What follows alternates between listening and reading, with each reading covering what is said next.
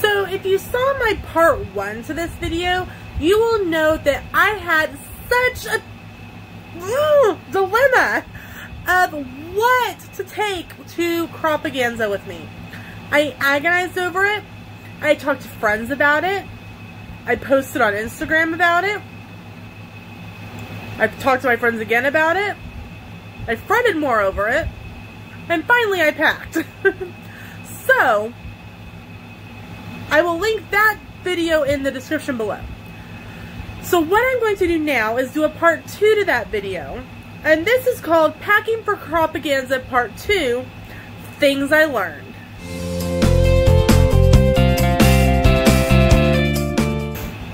So, I have a list of things that I learned from my packing at CropAGanza.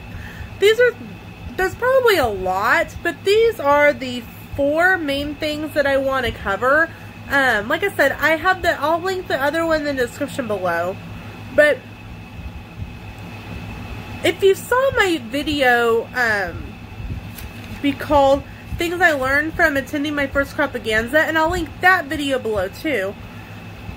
Some of these things might kind of fold over to each other because I think some of the things that I learned could apply to the packing portion.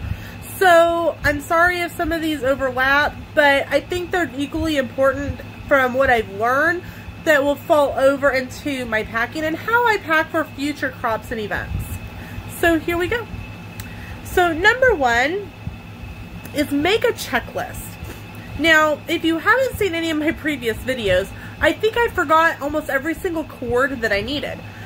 So my thoughts, and I thought about this a lot since the weekend. If you go to a crop or you go on a trip, I think this could be like, this particular one could be for anything. If you have a basic set of things that you take, like you're always going to take paper, adhesive, scissors, your Cricut, your computer, your tablet, etc. Print a list and laminate it. Whether you laminate it at home, whether you stick it between 2 pieces of contact paper, whether you take it to your local office supply store and pay to have it laminated, and have a generic list with cords. Make sure cords are on there. The things that you will need for whatever it is that you're packing for, whether it's a crop, whether it's vacation. That way you have a list that you can go from and you aren't forgetting anything and you aren't feeling like either you're underpacking or you're overpacking. Number 2, and this is, sorry guys, this is more of a personal thing. A tote bag for my Cricut would be awesome, but it's not necessary. I got a lot of really weird looks when I was hauling stuff in, and that's because I had a laundry basket. I don't own one of the special bags for carting the Cricut, and so I have a laundry basket that my Cricut will actually fit in. It fits in diagonally, and I know it fits in there because when I've went to other, I've taken it over to my parents to do some crafting and whatnot, I put it in there and I know it fits. So I'm like, I'm using this again. Plus I can stick things in and around it and have, some things contained. A Cricut tote bag, while great, because I saw a lot of people had them. Or they had the rolling accessory bag that you can put iris cases and vinyl and all kinds of things in. I'm actually really happy with my laundry basket. And here's why. I'm sorry, I've got an itch in my nose. I can, like I said earlier, I can tuck things in and around my Cricut. I can maybe, if I wanted to put a blanket over my Cricut, I'm good because I can make sure that it's protected and safe and I've got the space around it. Unlike the tote bag for it, that really, it sits straight down in it and it pulls back out. It would have no extra space for anything. Number 3, I think, is going to be a big one, especially for the February crop, because we will be just getting back from our December-January vacation to Walt Disney World, is knowing the products in advance will help with the packing. One of the things that made packing for this crop so hard was I really didn't know what I was going to be working on because I don't have any pictures to work on.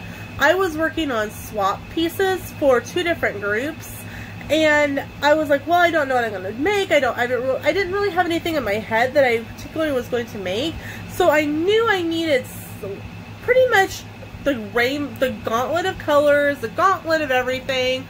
But I think when I go in February to CropAGanza, I will have a better idea of what I'll be working on, because I will print a dedicated pictures for that event. I will make sure and have paper. I will have my adhesives. I'll have my scissors glue. I will make a checklist and have it laminated, like from number 1. So, like, and my notes that I wrote to myself were, I took lots of paper and I didn't use a third of the papers that I took. I actually ended up needing colors I didn't have and ended up paying the crop prices for the paper that I didn't have on hand. Now, I'm not going to be able to take every piece of paper and every color and every glitter format that there possibly could be. It's not logical for a 3-day crop. I don't even think if I was going for a week, it would be logical to take all the paper that I have and potentially maybe that I did take. But I think knowing what my projects are going to be in advance will really help with the packing and organization portion going forward. And number 4 is a wagon to haul everything is a must, especially if you're unloading on your own.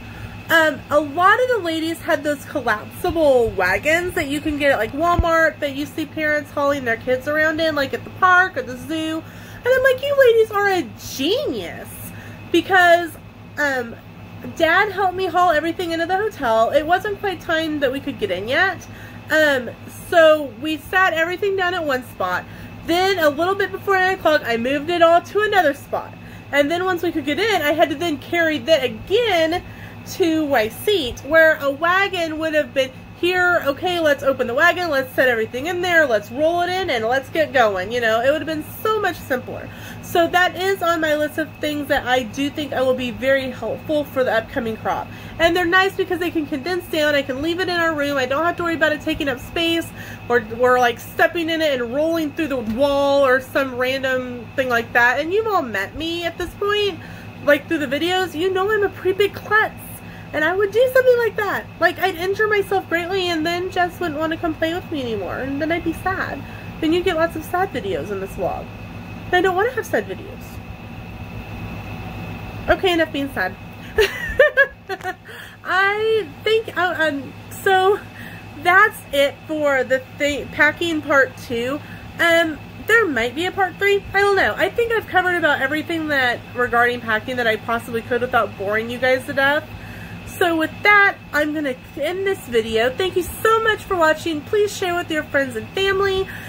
Please subscribe, hit the bell, like the video so you know when the bell will give you all the notifications for upcoming videos, which are going to be awesome.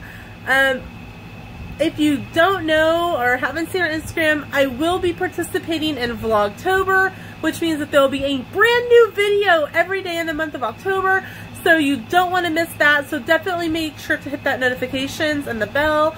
And thank you so much for watching the video. And with that, we'll see you in the theme park.